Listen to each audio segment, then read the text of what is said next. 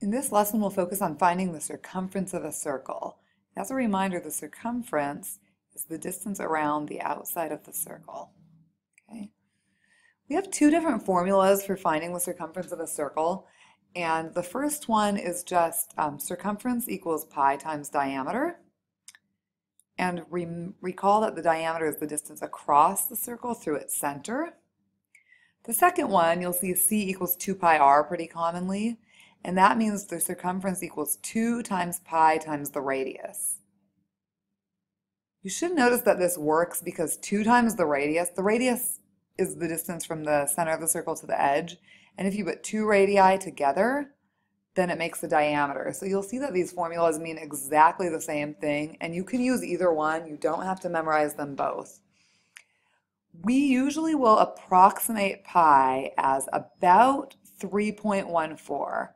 So I might ask you to use a different approximate, or occasionally you'll use the pi button on your calculator, but usually when I ask you to approximate pi, you'll use 3.14 for pi. So we're going to go ahead and do a couple examples, and your task is to find the circumference of each circle. You're going to express your answer both in pi units, which we'll talk about, and also a decimal to the nearest hundredth. So 2 decimal places is what I'm looking for. So the first problem, the circle tells you that the radius equals 9 meters.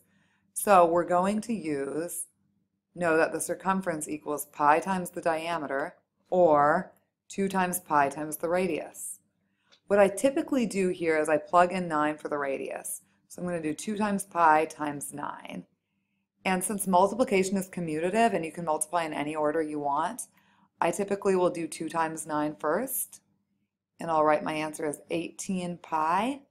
If I ask you to write your answer in pi units, this is what you will write, 18 pi, and because circumference is just a distance, you'll write it meters. In this case, it was labeled in meters. So 18 pi meters is our answer as in pi units. When you're asked to write it as a decimal to the nearest hundredth, what you'll do is take pi and call it 3.14 because that's what we'll round. So then you're totally fine using a calculator on this one. You can type in 18 times 3.14 on your calculator, and you'll get about 56.52 meters. And because we rounded pi to 3.14, it's really pretty important to me that you put this approximately sign, which looks like a squiggly equals, instead of just writing an equals sign, because every time we're using pi, if we're not leaving it in pi units, we're rounding. So I'd like that squiggly equals sign. Okay, let's try the second one. It's going to be very similar.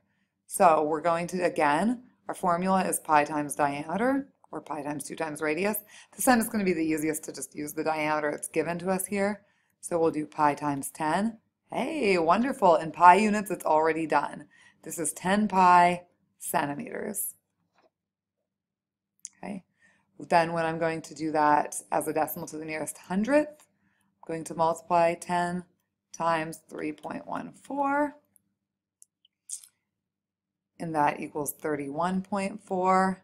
Since I was mean and said to express to the nearest hundredth, then you would want to write 31.40. So you have 2 decimal places, even though that's really untraditional. And we rounded, so approximately, and write that as centimeters. Okay, let's do one last one. Sometimes I give you the circumference, and you have to find the radius or the diameter or something.